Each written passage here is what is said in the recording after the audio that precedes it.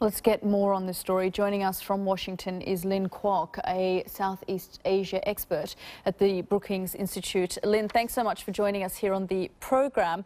China's never really clarified its ambitions in the South China Sea. It doesn't admit or disclose. That's right. China's controversial dash line may be interpreted in one of two ways.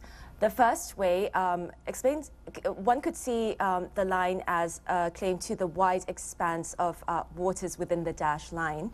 Another more limited way of seeing the dash line is merely as a claim to the land features contained therein, as well as maritime zones generated from them, compliant with the United Nations Convention on the Law of the Sea.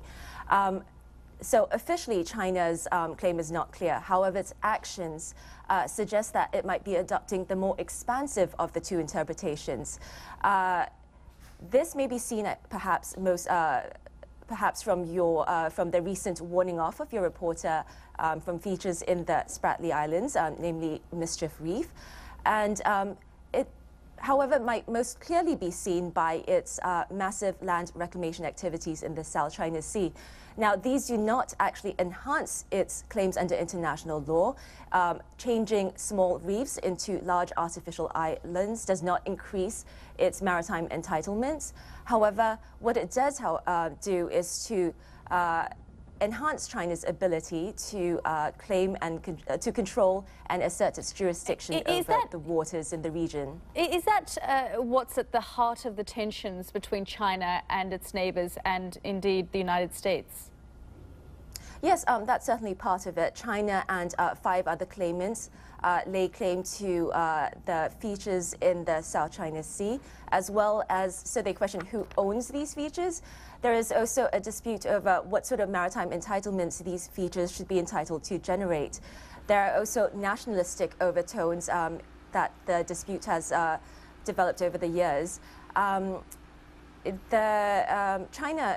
as well is interested in the features not only for their value in and of themselves, but also in terms of enhancing its ability to control the region. And of course, ASEAN countries as well, most ASEAN countries, as well as the United States, is as interested as China is in, so China is very interested in asserting control and jurisdiction over that area, and ASEAN countries and the United States are interested in denying China that control.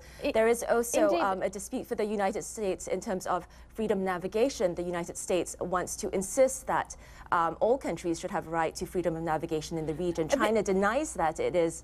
Well, one of the things, I mean, from China's point of view, the U.S. is aggravating the situation by undertaking these freedom of navigation operations. I mean, they're saying we've got a dispute with our neighbors. Why is a third party getting involved? Yes, I think from China's point of view, the United States should stay out of the dispute. However, we may look at the dispute narrowly in terms of sovereignty dispute, and that the United States has made clear that it takes no position on. However, if we look at the dispute more generally, and I think this must be the correct way of looking at it, many countries have an interest in freedom of navigation in the South China Sea. And in that respect, that's what the United States is getting involved in. But also the United States. Sorry, please. But also the United States is getting involved in, protecting its allies in the region. And China's concern is, why is the United States interfering in this way? Well, as you point out, the United States is seeking to be loyal to its commitments. So the United States has for decades provided a security umbrella in the region. But more than that, however, the United States is also, in its view, protecting freedom of navigation.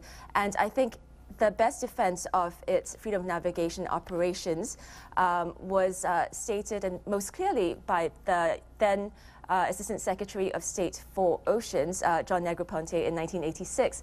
And in an address, he mentioned that the right to exercise freedom to navigate the world's oceans is not a provocative one, but one that is a legitimate, peaceful assertion of a legal position. And so I think the United States is saying that under international law, it is certainly entitled to ply the world's oceans outside of territorial seas, and in which it is entitled to innocent passage. And China should be respecting international law. We'll have to leave it there. Thanks so much, Lynn Kuok, for joining us.